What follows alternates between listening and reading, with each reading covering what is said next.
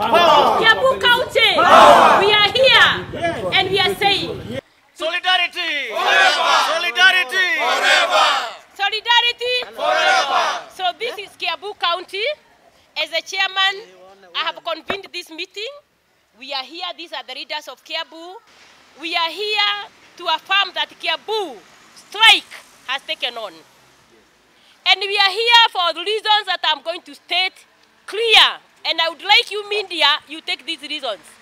That the strike will continue so long as the CBA is not implemented. The strike will continue so long as the promotion of one that the teachers is not done. The strike will continue as Kiambu so long as the TSC fails to remit our third-party deductions, which they have failed to remit for 2 months. July and August, they have not done it. So SACCOs are complaining, our banks are complaining and all that. Strike will continue so long as our medical cover is not looked into. Our teachers are suffering, they are not getting the medical services, they are dying because we don't have medication, we are not accessing the right hospitals. Strike will continue.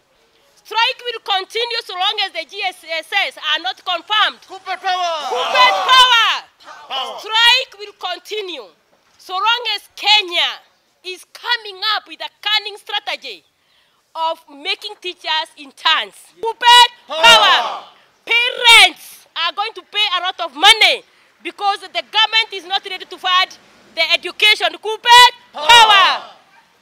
The students are also going to suffer because they will not be having enough teachers. Kuppet power.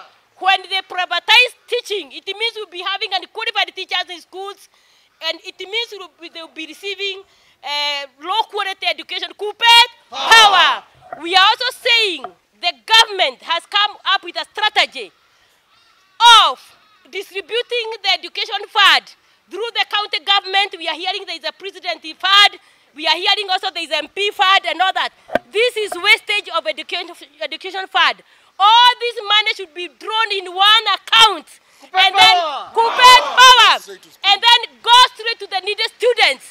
We are aware that the education money that is reserved for Kenya, it goes to people who campaign for MPs, who campaign for our leaders, and they don't deserve. Our poor students, poor from the vulnerable background, they are going to suffer. Kuppet power. We want education as it was in Kenya. We are aware that the education money that is reserved by this government, if it is put in one basket, it can manage to educate a runner from nursery to secondary free. Kuppet power. So the parents, we are telling you loud and clear, we want you to remain with your children in your homes. Don't take them to school. The government has intention of increasing the school fees. Do you have the money? We are helping you to record this money so that it can come back to schools and not go to MPs, not go to the President Kitty, not go to other politicians. We have enough money for education in Kenya. Can you tell us how many of your members already are involved in this? So the membership in Kiambu is about 5,000, but today is the launching day. So tomorrow is when we are going to have. My name is Moses Dogo, Kiambu Executive Secretary, and Kiambu, we are officially on strike. And the reason why we are on strike is because the grievances that we had tabled to the TSC, they have only addressed one, and yet we are yet to confirm whether they have actually addressed it and the like. They are claiming that they have already paid the CBA. That CBA, we will believe it when we see. Tumechoka na kudanganywa. Tumetengewa sana. Tujengwe sasa. Tujengwe sasa. So maombi yetu ni watimize malengo yao mengine yote ambayo tunazungumzia pia. Walimu 1130 walifanya interview, wote wakaenda kule walienda, lakini hakuna kati yao ambaye alipatiwa hiyo promotion and the like. So tungeomba sana serikali watuelezee mbona wanaita watu interview na watuambie ni upungufu gani hawa walimu wako nao, mbona hawakuwapatia hizo vyeo ambavyo walikuwa wameenda kuwaita wafanye interviews and the like. The other thing which we have mentioned is about the GSS teachers who are supposed to be teaching in junior secondary. They were promised to be employed on permanent basis. This one has not happened, and it's a failure of the government. Thank you. So your call to the parents? Our call to the parents is that teachers will not be there to take duty this week until and unless the government honors their side. Therefore, teachers are angry. Teachers are calling upon the government to behave so that they can go back to their stations and work. Kwanza, kuna ule mkataba wa maelewano wa CBA 2021-2025 ambapo serikali ilikubali ya kuwa hiyo CBA itekelezwe kwa awamu ya pili yenye malipo kwa sababu ya kwanza haikuwa. Kwa hivyo ikarekebishwa na serikali ikaahidi ya kwamba itatoa hizo pesa.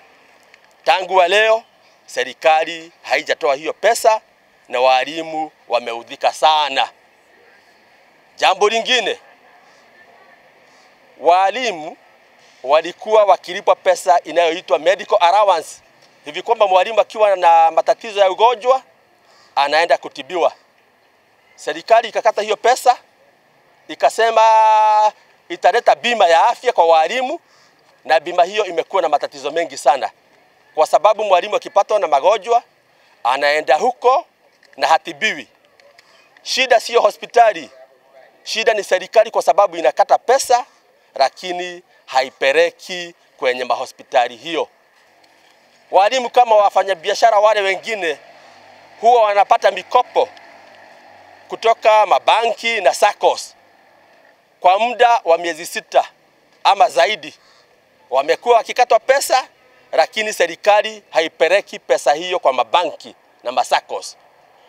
Kwa hivyo mwalimu ataibishwa kwa sababu akiwekwa ada CRB ni aibu kwa mwalimu.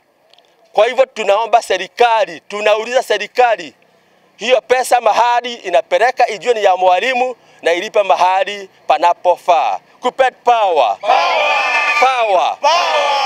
Jambo lingine, kuna walimu zaidi ya 130 ambao wamekuwa wakifanya interview at the TSC ili wapadishwe madaraka. 130,000 teachers.